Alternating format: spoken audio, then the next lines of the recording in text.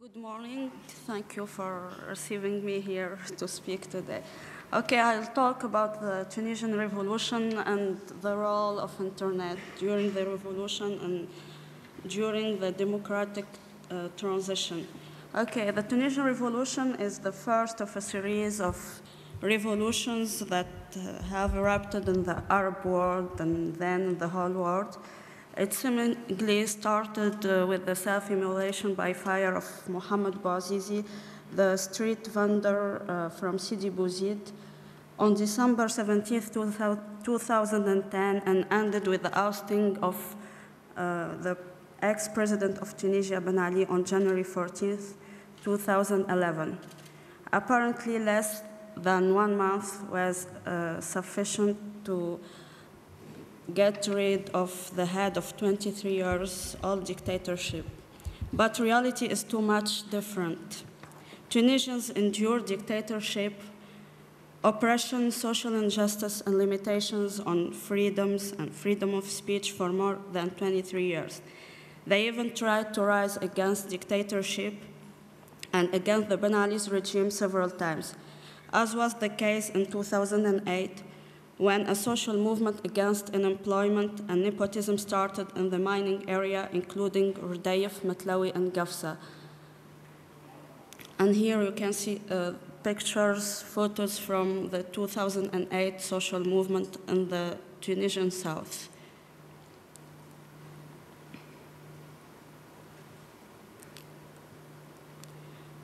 Many people were arrested, imprisoned, and even tortured, and some young people were killed. It had been a bloody social movement. But at the end, the regime succeeded in stopping it because this movement didn't spread to other parts of the country, because the media didn't succeed in covering it properly. Okay, but the 2010-2011 revolution is sometimes called the Jasmine Revolution. Other times, it is also known as the Facebook, Twitter, or the WikiLeaks revolution. However, the majority of Tunisians are against and are completely rejecting such terms. For us, jasmine is linked to tourism. It is the symbol of sweetness, peace, tolerance, and docility. However, what Tunisians experienced is so far from being a peaceful and sweet revolution. Dozens, or let me say hundreds, of young people were killed by the bullets of the security forces. Okay, I'm sorry to show you these photos, but these photos from the Tunisian revolution, called Jasmine Revolution, a name rejected by us. Through the years, thousands were savagely tortured, and some of them were even killed under torture. This is far from being sweet or peaceful. As to the Facebook, Twitter, or the WikiLeaks revolution terms, many people, me included, think that the role of internet in general has been really exaggerated. And let's examine this. Why this revolution is not a Facebook, Twitter, or WikiLeaks revolution. The event started on the streets, people angry and fed up of social injustice, poverty, and especially shocked by the image of the burning body of Mohamed Bouazizi, took to the streets to express their resentment. They were asking for social justice, dignity, and freedom. The demonstrations spread to different areas, and the social demands turned into political ones, especially when the police used force again and killed many people. These different developments were covered by social media when professional journalists were absent. This is why we cannot talk about social networks on internet revolution. It is a street revolution, and let's examine this in details. Why this revolution is not a Facebook, Twitter, or WikiLeaks revolution. Let's start with WikiLeaks. The majority of Tunisians knew the cables about Tunisia released by WikiLeaks in November 2010. The release came as a confirmation to what we already knew about the ruling family in Tunisia. Moreover, many of the people who took to the streets when Mohamed Bouazizi set his body on fire never heard about WikiLeaks. As to Facebook, Facebook played an important role as the majority of videos, pictures, and news were shared on it. And here we can see a photo from a street in the capital Tunis, and we can see in French, "Merci Facebook," thank you Facebook. But we cannot qualify it as the trigger of the Tunisian revolution. Indeed, whereas in Egypt calls for the revolution start on internet, this wasn't the case in Tunisia, where everything started on the ground before being supported by the cyber activism movement. And let's see the role of Twitter. When the event started, few Tunisians have already heard about Twitter. The number of Twitter users rose in the later days of the events. This is why its role can be qualified as late and secondary. So, and here we can see the evolution of the use of the hashtag #SidiBouzid. I call it the official hashtag for the Tunisian revolution. Okay, we can see that during the first days of the revolutions, less than 2,000 people were using this hashtag, and the number of people using this hashtag grows starting from January 14th, which means started the day when Ben Ali left the country. Okay.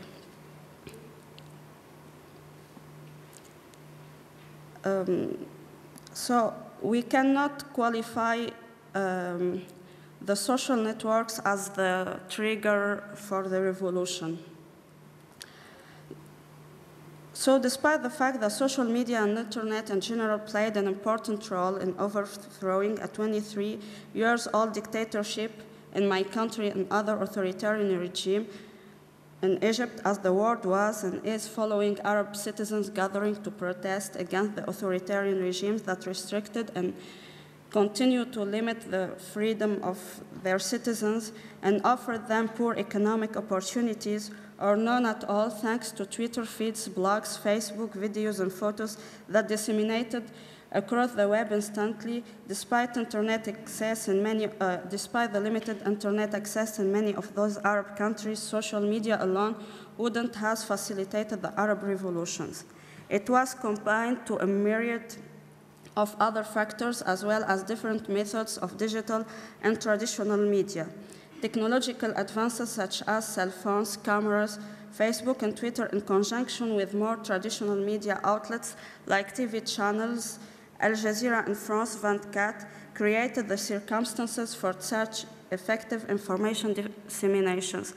Indeed, in countries like mine, internet is not available to everybody, so TV channels like Al Jazeera and France 24 were broadcasting videos and photos taken by cyber activists, and this is how information spread about the development of events in my country.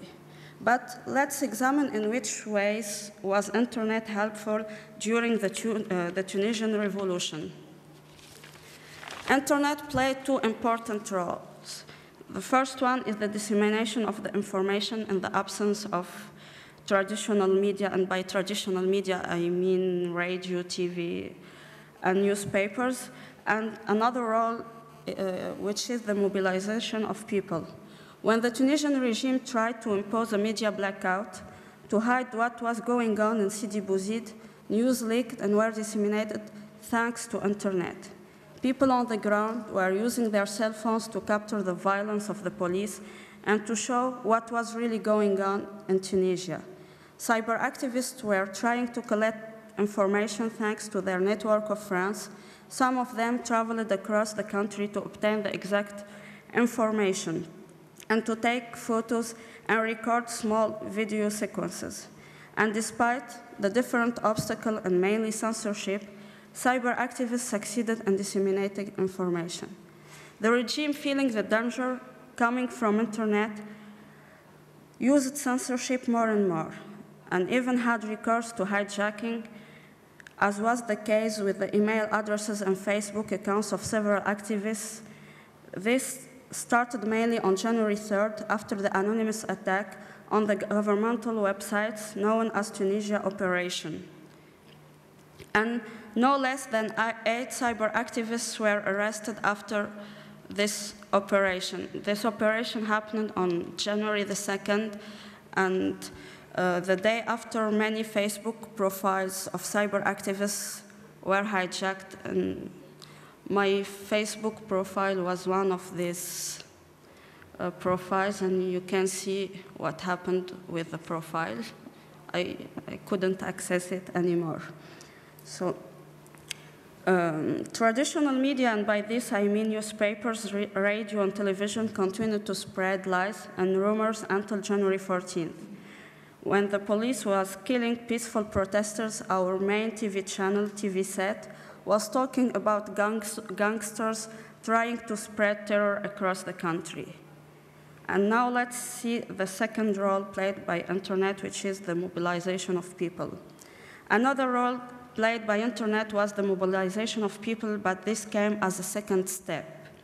In the capital, Tunis, for example, the first demonstration, and here we can see a picture of this first demonstration, was organized to support the social movement of Sidi Bouzid and was announced on Facebook through a Facebook event. This happened on December the 25th, 2010. And this was the case of the following demonstrations. To summarize, we can say that the Tunisian revolution started on the ground. It didn't start on internet, as was the case in Egypt, for example. It started on the streets. Nevertheless, internet played an important role, but it was just a tool. It was neither the trigger element nor the unique element of this revolution. Social networks were important, but some were more efficient than others. Indeed, the role of Facebook was more important than that of Twitter. And of course, I'm talking about Tunisia. But how is the situation right now?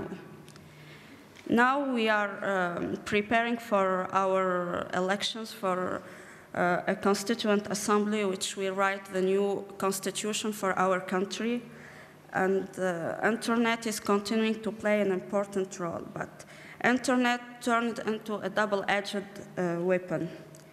Social networks who made the greatness of the Tunisian revolution will social networks who made the greatness of the Tunisian revolution make its decline? Indeed, social networks which played the role of media and news agency were also the space of free speech where page administrators succeeded in winning the trust of the majority of Tunisians. After January 14th, these page administrators, as well as bloggers, experienced fame. Moreover, more and more people understood the power and efficiency of social networks, and especially Facebook. These page administrators who worked in silence took part in the revolution under nicknames and maybe will be taking part in the democratic transition using a false profile, changed their operating manner.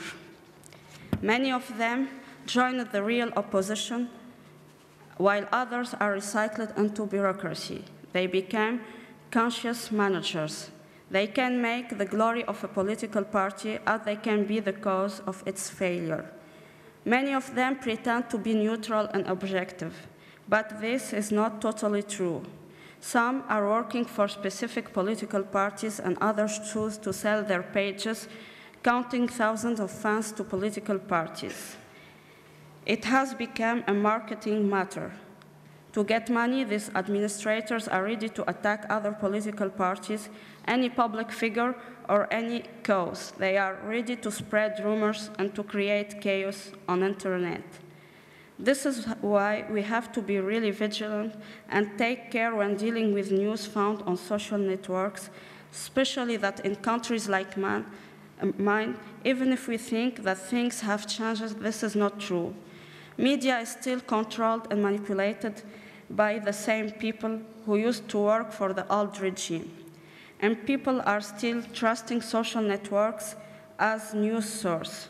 Social networks who helped in the ousting of a dictator should be used usefully to fulfill democracy and to drive our democratic transition to success. But will this be possible? Thank you for your attention.